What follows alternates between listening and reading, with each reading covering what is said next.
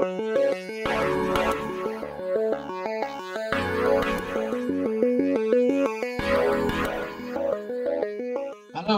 good afternoon, everyone. Thanks for being here. I hope you're well. I'm James. I've been with Baillie Gifford for the past 18 years, and past 10 of those years part of the team here that manages Scottish American, or Saints, as most folks call it. I'd like to start today, however, by talking not about Saints, but about retirement more generally, because I think that if you're going to choose funds to get you to and through a financially successful retirement, you've got to start by thinking about your retirement goals and your challenges before you can start picking funds or thinking where you might invest. And my advice to people thinking about that in retirement is, when you're thinking about retirement, think about Lina Lamont. And I've actually got a photo of Lina here. Hang on, I'll see if I can click through the risk warning. I hope you can see this. So here's Lina in the red dress here. And Lina was one of the characters in Singing in the Rain, recently voted one of the top 10 greatest movies of all time in the latest Sight and Sound poll. Anyway, Lina Lamont, if you recall, has had a successful career as a silent movie star. But now comes her second act, and she's determined to become a big success in musicals. But as the directors at the movie studio, as they're thinking about who are they going to pick to star in their new musical, they realized that, unfortunately, there are three problems with picking Lisa. Number one, she can't act. Number two, she can't sing. And number three, she can't dance. Or as one of the characters says, she can't act, she can't sing, she can't dance. She's the triple threat. Now, when you're thinking about retirement and picking funds to invest in, I would advise it's quite helpful to remember Lina Lamont, because in retirement, again, you've got three big obstacles to overcome, the triple threat in retirement. Now, this triple threat is a bit less glamorous than singing and dancing and so forth, but it's a triple threat all the same, and here it is. So, number one is inflation. Let's say that you retire at age 60, you're still young. Chances are you are got another 30 years ahead of you, most likely, statistics would say, maybe even longer. So you need to think hard about whether your retirement income can keep up with inflation over time. So rough rule of thumb here, looking at the past 30 years experience in the UK, is that over a 30-year time horizon of full retirement, prices will be about 3 times in 30 years what they are today. So a loaf of bread in 1990, about 30 years ago, cost you just under 50p. Today, that same loaf of bread will cost you £1.50.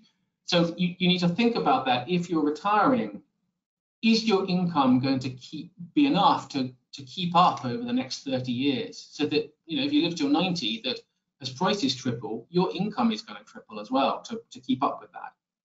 Inflation, a big one to think about. Number two of the threats in retirement, resilience. Again, you've got a long journey ahead in retirement. And if the past tells us one thing, it's that that's going to be a bumpy road at various times. Look at what happened in the UK in 2020. If you were investing in shares for dividend income, then you'll probably remember that UK dividends in 2020 went down by over 40%. Or the global financial crisis, when if you had a portfolio of banks like a Lloyds or an HBOS, your income just stopped. It's going to be a rocky journey at various times in retirement financially. And so the resilience of your income is really important to think about achieving, so that you're not left in the lurch with your income collapsing. And then the third of the triple threats in retirement is running out. It's a marathon, not a sprint. There are going to be unexpected expenditures. And your pot of assets is going to be diminished every time you draw down capital to spend. So how are you going to make sure that you don't run out?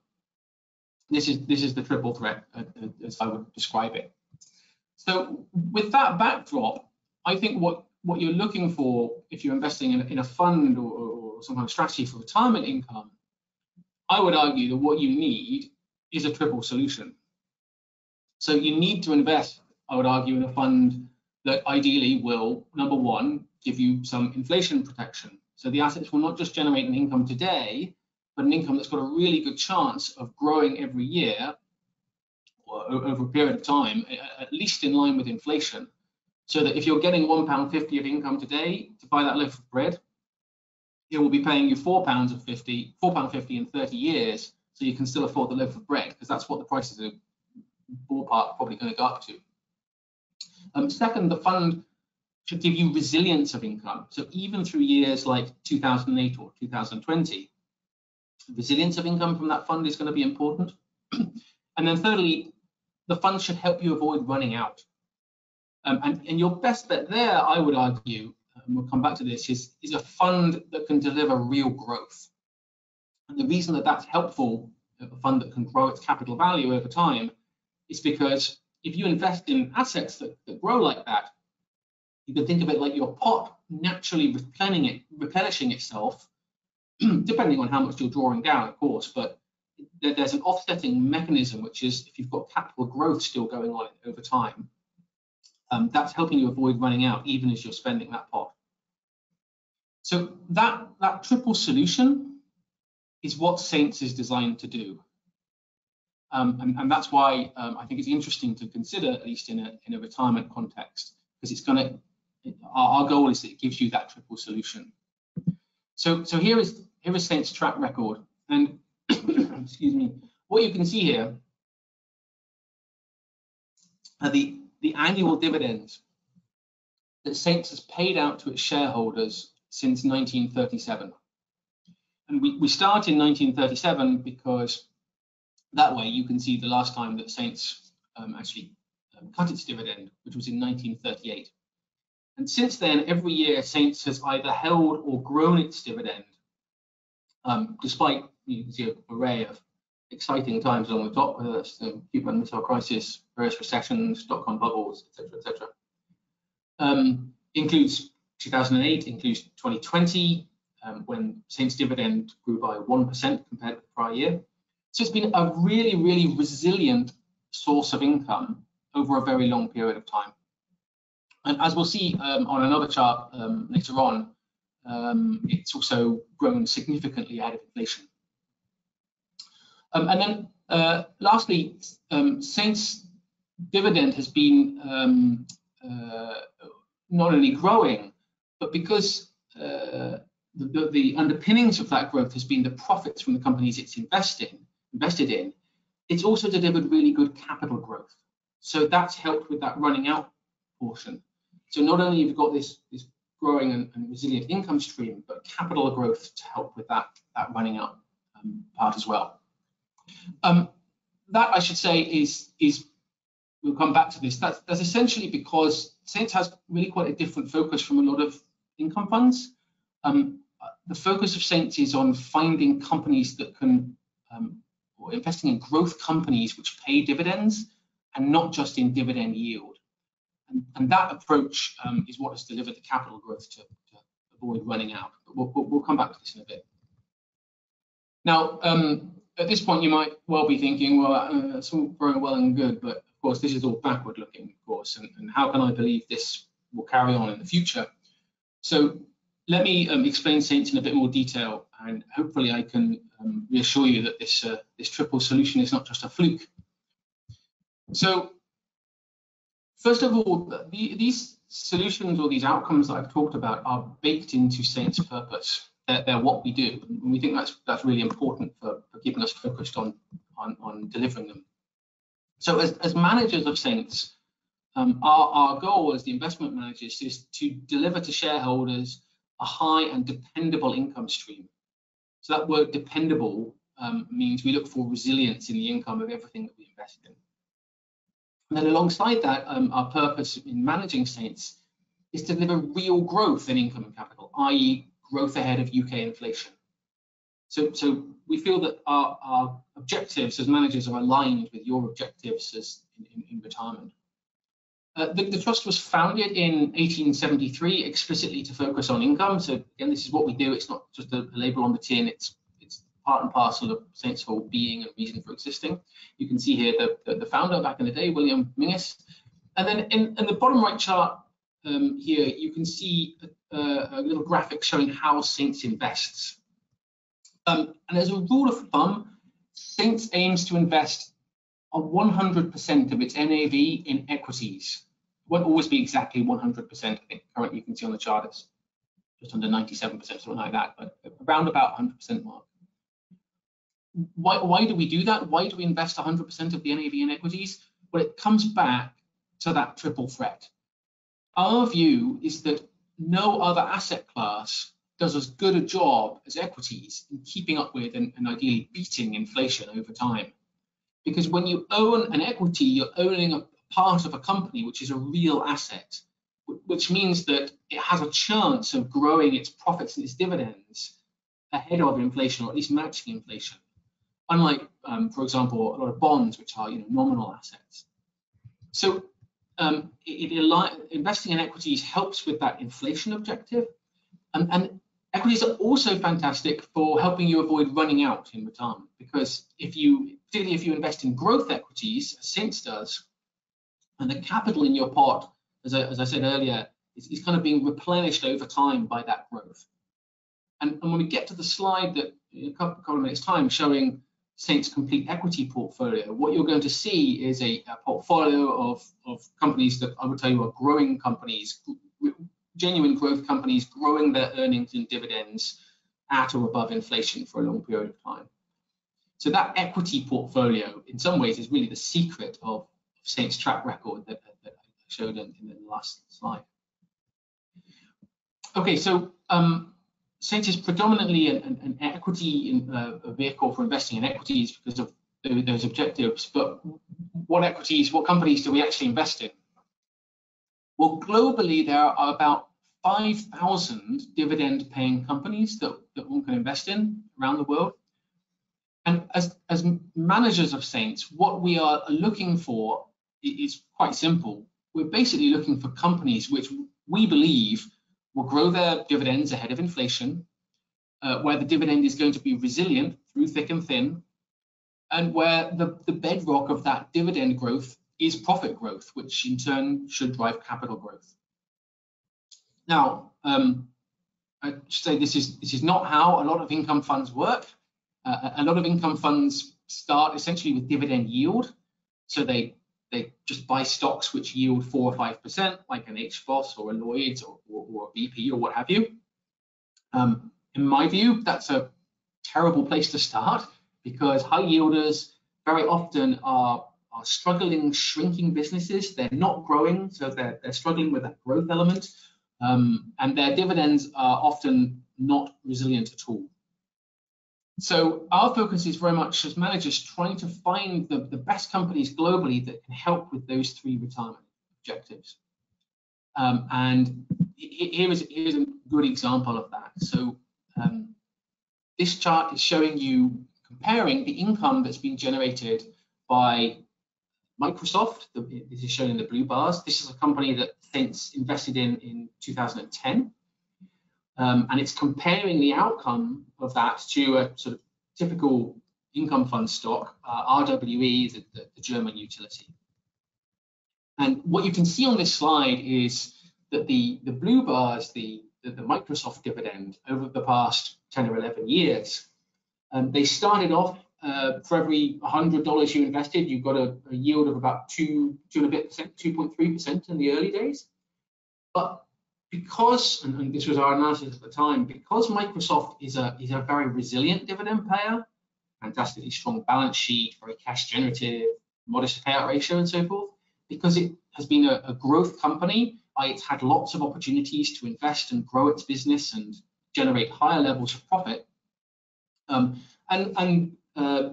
Because that resilience combined with the growth lends over time to it beating inflation, you can see that the dividend that you've received from this particular investment that Saints has received has gone up dramatically over the past 10 or 11 years, from that original sort of $2 and a bit to well over $7 on the initial investment from 10 years ago.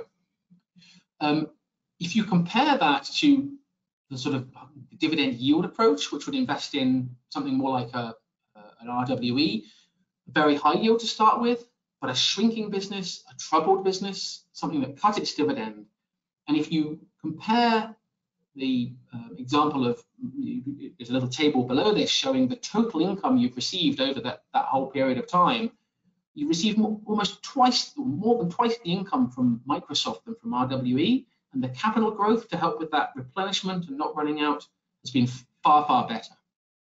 So this is really the secret to you know, in the equity portfolio, that point about the secret of the triple solution is us as managers identifying companies like Microsoft, doing bottom-up analysis of everything that we're investing in, and asking those questions about inflation, about resilience, and about long-term growth.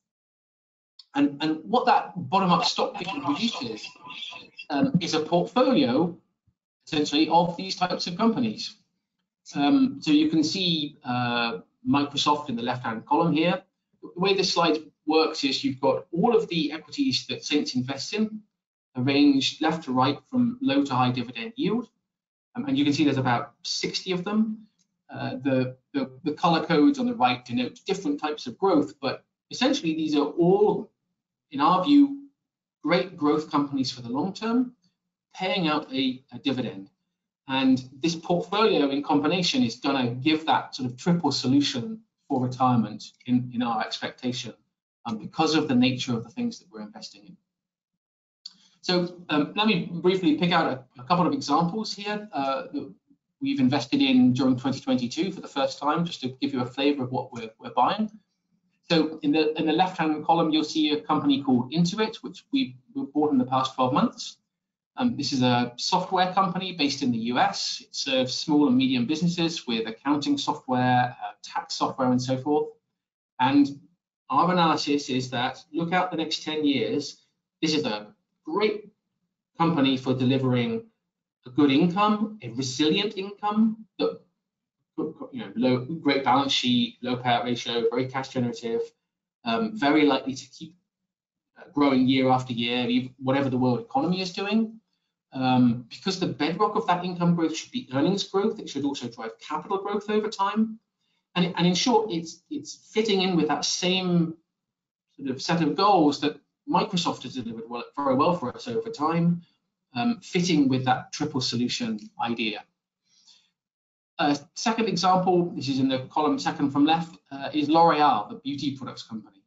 Again, our evaluation fits perfectly with these goals that we're aiming for. Inflation-beating income growth, a very resilient income stream, growth in capital value over time.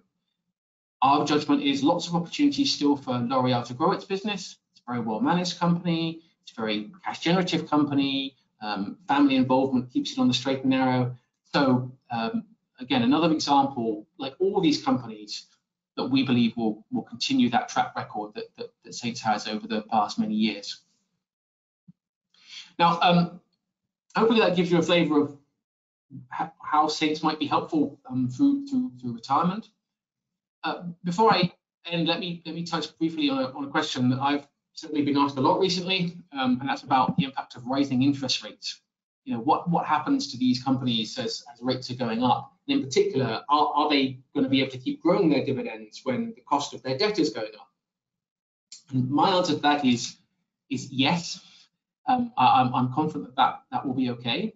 And one reason I'm confident about that is because the average company in Saints, and you can see this on this next slide, if you look at the bars in the middle of the chart at the top, which shows you the debt to equity ratios of these companies. So the average company in Saints, on average, its debt to equity ratio, measure of its indebtedness, is only 30%. And that's much lower than the typical company, which is more like 50%. So as interest rates rise, our expectation as managers, my expectation, is that won't pose much of a headwind for the companies that are in Saints' portfolio, because they don't have very much debt in them, essentially. You can also see here, incidentally, on the next bar down, the 5-year dividend growth of the equity portfolio. And I've put at the bottom, there's a little bar here as well. Another question we're increasingly being asked as managers is about the impact of the portfolio on things like climate. And isn't that a risk to dividend growth if you're investing in companies that are large carbon emitters? Again, you can see I'm comfortable with that risk because the carbon footprint of this portfolio is again much lower than the average company. The nature of what we invest in, the kind of capital light software companies, is very different from what a lot of income funds invest in. So lots of challenges, no doubt, ahead with rising interest rates, with climate requirements, whatever it might be. But this portfolio in Saints is designed to last for a long period of time and keep delivering that resilient and inflation-proof income stream. I've already talked about the couple of recent purchases in Saints, so I won't go through those again. But very finally, let me just highlight one more thing about Saints that helps particularly with that resilience point around income, and that's the revenue reserve. Like many investment trusts, Saints has a revenue reserve that is essentially income that was not paid out in prior years and sort of tucked away for a rainy day. That you can see in the bar on the left here. And that revenue reserve is, again, really useful to give folks in retirement some comfort that their income will hold up in tough years. In 2020, our portfolio's income actually dipped by about 3% year on year, but because the board of the trust was able to draw on those reserves, they were actually able to increase the payout to shareholders by 1% by using the revenue reserve. So that's another key advantage of an investment trust that can help in retirement.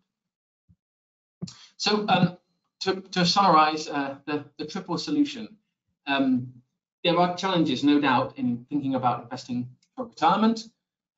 But Saints invest in real growth companies, paying dividends that we expect to grow ahead of inflation. We hope it will be a very resilient source of income, as it has been in the past, to do with the type of companies we invest in, our analysis of every single asset that we invest in on behalf of shareholders, like the Microsoft example, growing even in 2020. And then by focusing on companies that can grow their earnings rather than just on out-and-out dividend yield, and that kind of idea of capital growth rather than dividends, we hope that Saints will continue delivering really good capital growth to replenish your retirement pot and help you avoid running out.